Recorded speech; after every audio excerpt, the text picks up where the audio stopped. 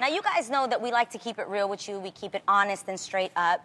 And, you know, that also includes sharing the good as well as the hard times that we go through. But that's what makes us real, right, guys? Yep. Yes. And my prayer has always been that even in the not-so-great moments that you remind yourself that everything in life happens for a reason. Yeah.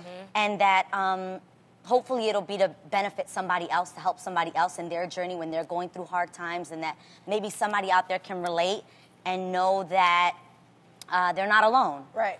So I know that a lot of you guys have been asking me, whether it's been on Instagram, through social media, you know, where is your ring? Are you still engaged?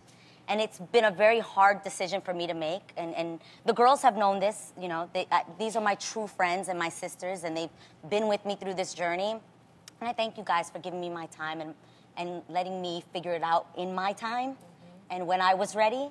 But coming into season 2, it's such a blessing to be back here. And I didn't want to come into it and put a damper on our celebration of coming back for season 2. I didn't want to, you know, bring down the morale, because we're so blessed and so grateful. Right. Yes. And, you know, through this summer, I went on my little Eat, Pray, Love journey, and it was a time for me to come to terms with my own truth and my honesty, and I am not engaged anymore. And we have, we're in a good place. It's not an awe thing, I promise you. We maintain, you know, we are going to be great friends forever. And I think that it was a hard decision to make when you're with somebody for such a long time. I think as women, we have a hard time with change. It was hard for me.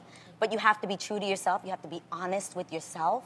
And I think having time on my own gave me that. Absolutely. Wow. So I'm so grateful I have girls that love me and support me. And we're going to be okay. Yeah. Everything's going to be all right.